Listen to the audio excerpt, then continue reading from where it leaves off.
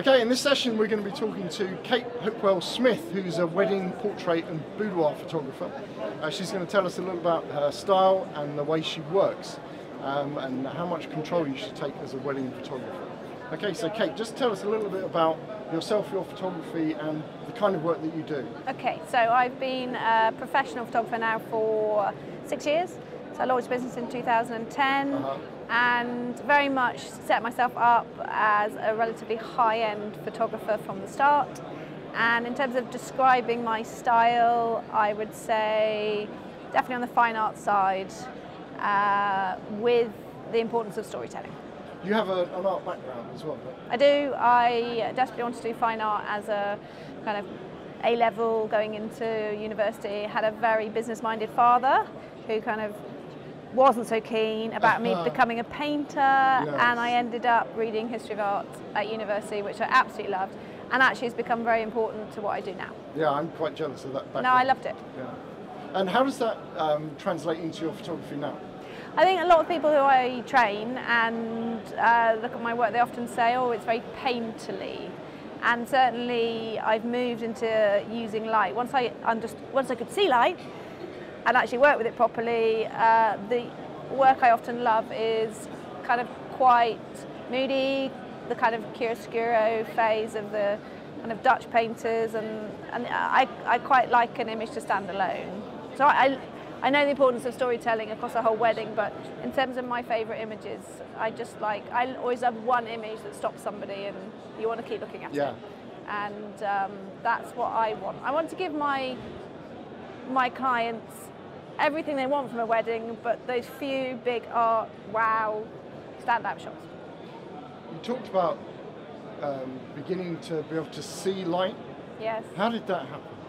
I think every photographer has a before light to after light stage, and in fact we've trained a course on this because you only know that you see light when you can see it, and up to that point you have no clue that you can't see it. I think you need to be shown. So for me, I remember specifically the moment that I went to the other side and it changed everything, and in fact my work became, I'd say, darker, correctly exposed. Yes. And I took control finally of the camera, and I think I began to shoot light in a very different way, and much more creative, much more moody, and I enjoyed it much more. So you've seen the light? No, truly. Yes, but it changes everything, doesn't everything. it? And it's very exciting. And if you haven't got to that stage, and you can honestly say to yourself, no, I don't think I'm there yet, then go find someone to show you. Yes. Do you think that it's because we're so used to being around light and having light in our lives that we don't pay any attention to it? I always say you can't see the light for the light. Yes. It's too much light. Yeah. And you can't see light. Like in here, you can't see any light because it's everywhere. And that's what I was shown really, is that you need to take light away and reintroduce it in order to be able to truly see it. And in fact, you have to see shadows. And really it can't be done through a book. No. Needs to be done live, and then suddenly it becomes suddenly you get what it's all about, and then you get the limitations of the camera versus, and how different a camera is to the human eye, and then you realise that certainly with digital it's about making choices, and then it's what's your style, and then it just becomes actually quite exciting. Rather than just snap, snap, snap, you're actually making imagery. Well, I try to. You say you know you can see the light, you can control it. Controlling the light, does that mean for you using flash in your wedding photography and your portrait show? It's a good question. So I've just done a talk here at the show, which was specifically about the beauty of natural light for wedding photography, and then it said brackets, and what I do when there isn't any. Because I shoot weddings all year round, and in fact I often have to light weddings more in July than I do in December. You just don't know what the venues you'll be shooting in and what you're going to be up against and the weather, and so absolutely categorically yes, I use additional lighting. I use flash a lot, but I'm the camp, not the strobist camp. I'm the camp of let's try and make this look supernatural, and actually just improve bad lights.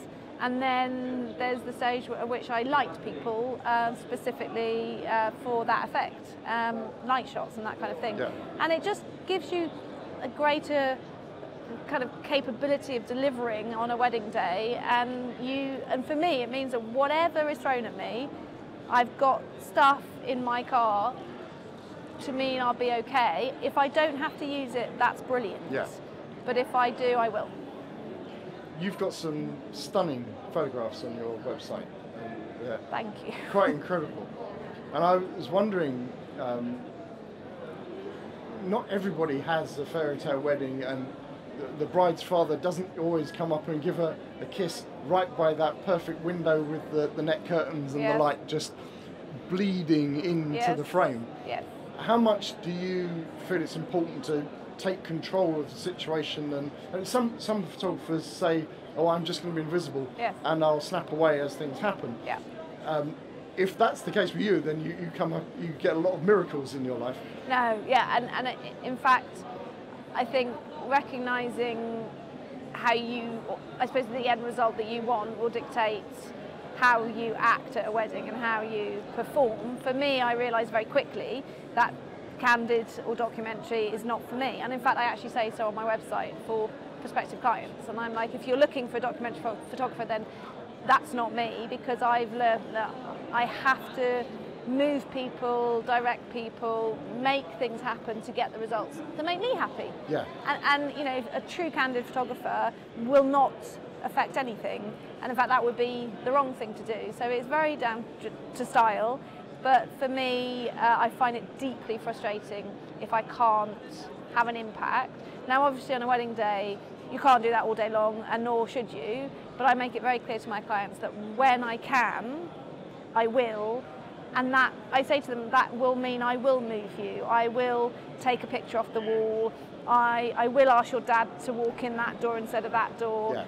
But I'm not going to affect the emotion, and I'm not going to affect the actual moments. And in fact, they are as important to me as anybody else, because without the authenticity of it all, it doesn't matter how beautiful the light is, it still doesn't work. But no, I definitely have an impact on the end result, and I'm fine with that. It's what makes me happy as a photographer. So would it be fair to say you take situations that have happened or are happening, and then you go, oh, just hold on, why don't you just... It's more in advance. I will tell the bride where I want her to put her dress on. I will talk to the dad about where he's going to stand when he sees her. And I've done all of that, and so when it's actually happening, I am silent. Oh, okay. It's more, it's actually pre-preparation. Yes. It's not, because once you understand light, you know where they need to be and where you need to be critically. And let's say putting a dress on, I will probably want to shoot that in 2 or 3 different ways, and maybe 2 ways I can move and get a completely different image, but then suddenly I'll say, okay, stop guys, I'm just going to turn her, and I literally just put my hands on the bride's hips and I'll just move her, and then I'll say, okay, crack on, and I'll come back, and again I won't be talking. Yeah. So it's not constant, but I'm definitely making the images, that I'm working with the light properly. Yeah. And to me, it's all about lights, and I actually say to my clients, I can be a bit boring about it, but it is the thing that will make the difference to the images. I just have to be honest, if you look at my portfolio and you like it, you have to understand that doesn't happen by magic. Yeah, it does, yeah. And so one of the questions you get asked is, how long do you demand your clients give you on their wedding day? And number one, I would never demand anything. I have a big chat with them in advance, and we go through the timings, and I say, please let me have a look at the timings and explain to you what is possible. So if you've only got an hour and a quarter between the recessional and sitting down for dinner, then something's going to not be done, whether it's the group shots and I just give them options. And then sometimes they change the timings. So ideally, and it's venue dependent, Blenheim I need an hour because we have to get in golf buggies and we have to go from kind of hotspot to hotspot. But if it's not like that, then half an hour is more than enough. I work very fast. And I guess you've got things set up already and people walk into, because you're planning ahead. And I know where ahead. I'm going to shoot, but that happens because of the light on the day. Yes. So, or how I shoot it is light dependent. So I don't do venue recce's, or if I do, I say to the bride and groom, I'll come and see the venue and that'll be lovely, but we will not make any decisions about where we shoot because the light could be completely different, and no doubt will be completely different on the day. Yeah. So on the day I make decisions, which puts a lot of pressure on me on the day, but that's part of the job. Yes. On your website, the pictures are very grand and you've got beautiful locations. And Yeah. weddings don't always take place in those sorts of venues. No. Is that the way it works for you? Because you said earlier that you've aimed high from the beginning, so your clients are probably going to have the fantastic venue. Yeah, I'd say probably 80% of them, it's Blenheim, or we do weddings abroad, and yes, they are beautiful venues. And then I'd say 20%, we are an enormous part of their budget, and they're not the same backdrops. Yeah. And in many ways, those weddings have more pressure because the relative importance that they're giving the photography is enormous.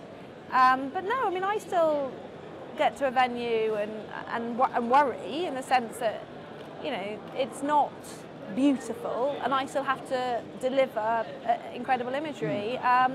And that's why you need knowledge, because you will be able to do it dependent on your lenses, use of lights, and my clients still want art shots even if the background is not arty. Yeah. And you know, most of the time I can do it, I just have to work harder. One of my questions was going to be, you know, are some of the pictures that you produce much better than the actual wedding? Because quite often weddings are chaotic and people are late, and the earrings haven't arrived, or the bride's mother's drunk, or some disaster happens. But your pictures look very calm and serene. Also, I am very calm, and I think it's very interesting, a lot of my second shooters come off a wedding and say, okay, you're so calm, because there's enough stress and there's enough kind of, going on around you, and you don't want to add to that. Yeah. And so I want the memories to be calm memories. And of course I love the shots when everyone's busting up laughing and dancing crazily, but no, to a certain extent I'm trying to put a sense of calm across a wedding day. Because all that stress is gone after a wedding. However bad a bride feels and nervous, she's not going to feel like that 6 months later. Yeah. And I just think it's quite important to try, and also I often say to a bride, just stop for a second, let's just roll. And I sometimes gently push everybody away, and I'll just stand with her for a minute and say, just breathe, and just calm them down. And it's a big psychological game, wedding photography. If you don't like people, don't do it, because you know, I spend a lot of time reassuring the couple, the bride, the groom, that it's all going well, now I'm getting stuff. And because my couples invest quite a lot in their wedding photography, they're worrying if things aren't going to plan, that's impacting on what me. And and so a lot of the time I'm reassuring them that despite X, Y and Z, it's all going well. Even though I might be slightly panicked inside, I will never show it. And like Brent, who's with me, or a second shooter, what I'm saying to them is quite different, but on the outside I'm very calm. Yeah. Brilliant. Kate, that was fantastic. Thank you very much. I think a lot of people will find that very useful. Good, and good luck everybody. Thank you. Thanks for your time.